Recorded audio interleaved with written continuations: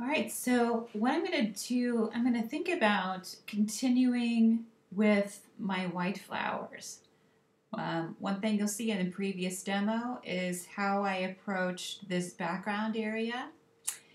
And generally speaking, you want to paint your light objects that are in the foreground first before you get into darker colors and the background. However, for the purpose of this demo, it's somewhat helpful to see what happens when you're putting something that's deeper and more saturated up against the sharper foreground objects. So one last kind of bit of information that I think will help us a little bit is knowing that there's a ridge here of masking fluid, right? Masking fluid that blocks, almost creates a little bit of a barrier or a dam and protects the white of the flowers while I do all of this crazy stuff in the background, right? So sometimes when you've got like really large kind of light colored shapes, you could find it helpful to paint masking fluid along those edges so that when you're doing all of this stuff in the background up against them, you don't have to be super exact about moving up against the, the specific shape of the flowers because you've protected them, you've painted them out with your masking fluid.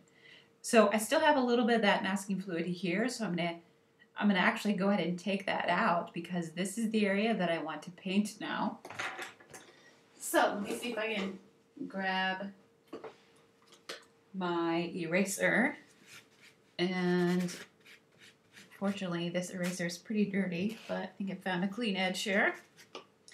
So I'm gonna remove that masking fluid from this place in my watercolor. And it's kind of been on there a while, so it's being a little bit stubborn.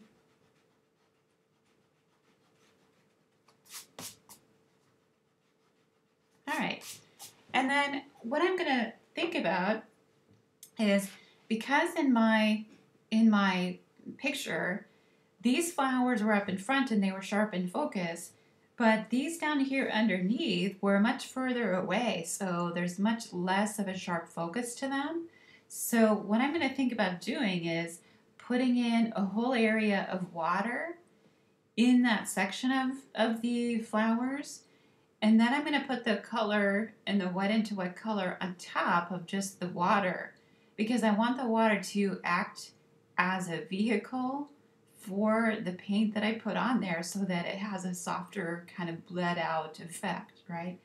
A little bit like what I did here, but this one, the difference here is that these are going to be the kind of whites and grays of the foreground flower, right? Just not sharp and in focus like these. So I'm going to take my slightly bigger round brush and just with water, I'm going to go ahead and create an area of wash. And you notice that I'm kind of being somewhat specific here. I'm not painting all the way through the shape. And the reason is that right here, I have a green stem that I need to work around. And that green stem is actually connected to the flowers up in the foreground. So I do want to keep that a little bit sharper. And so I'm just kind of using my water around it. And the areas that I'm using my water are really gonna allow me to bleed some of those the grays and the light colors of the flower together. So working quickly while this is still wet, I'm gonna take a little bit of my umber, so kind of a dark brown. I'm going to add just a little bit of my ultramarine blue to it to kind of gray it out. So blue and brown together make a pretty nice kind of gray.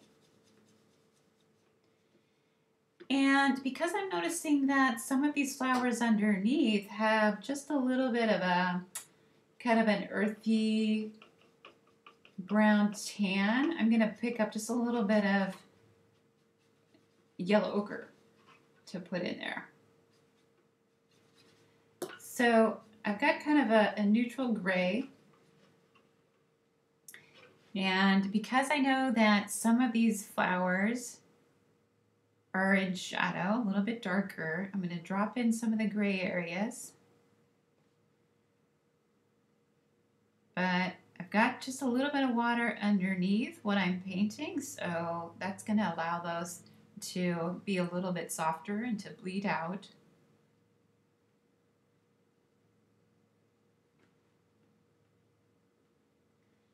And then I also noticed that over here on the left side, it starts to get a little bit more blue and cooler in temperature.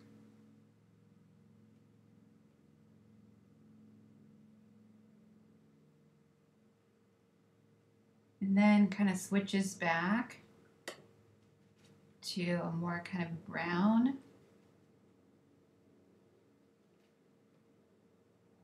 And what I'm doing is blotting my brush a little bit and running it along the edge of some of these shapes, just to kind of create a little bit softer effect.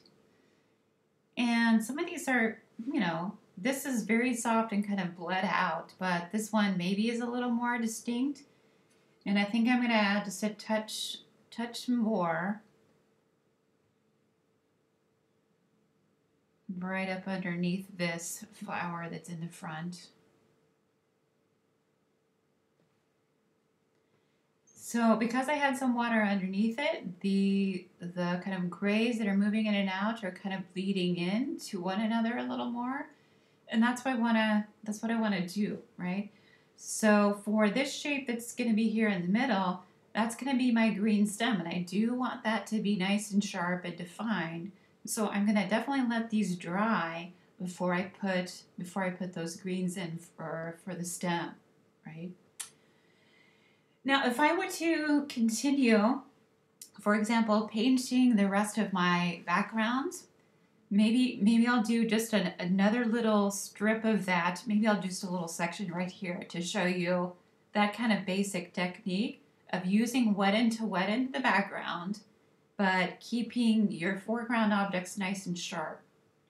So I have those same colors in my palette ready to go. And this time I'm actually going to switch to my flat brush, just because this whole background shape I'm going to be able to cover pretty quickly. So a little bit of water in my big flat brush, and I'm going to move that up against ground.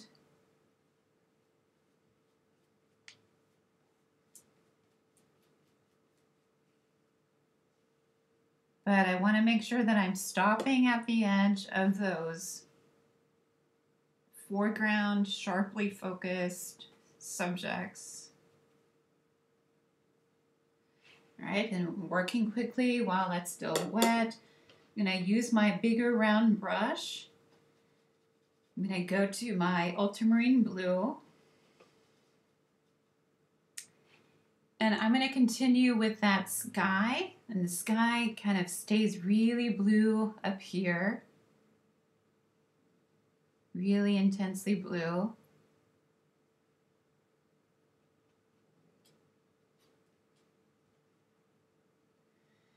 But then I also have those additional shapes of dark tree trunks and branches that kind of cut through and move up against my flower shapes. And here's kind of one big dark tree trunk branch.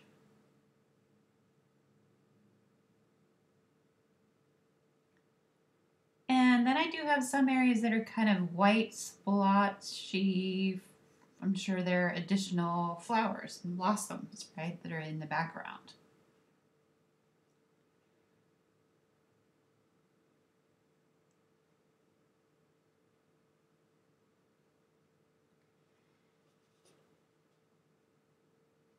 And so I'm dropping these areas of blue and dark brown in my background spaces. But I also want to keep in mind that my larger brush is at my disposal to soften those edges a little bit, to let them bleed out. So a little bit of water in that big brush. So I'm kind of just, doing what my just the water that I put in at the beginning did, right? Just to kind of soften those transitions, let them work wet into wet. And if I were to keep going, right, there's another section down here that would look similar to what I'm doing here. This one has a little more of the white of the blossoms in the distance. But this is the kind of approach, working wet into wet, moving up against your sharply focused objects in the foreground with something that's very blurry, that, is very nondescript, but is just about kind of areas of color, right? So don't be too overwhelmed by all the stuff that you might notice in your background, because you want to keep it simple, right, in those distant areas, and keep that focus for those foreground things, right? Your plant, your flower, whatever is happening up front.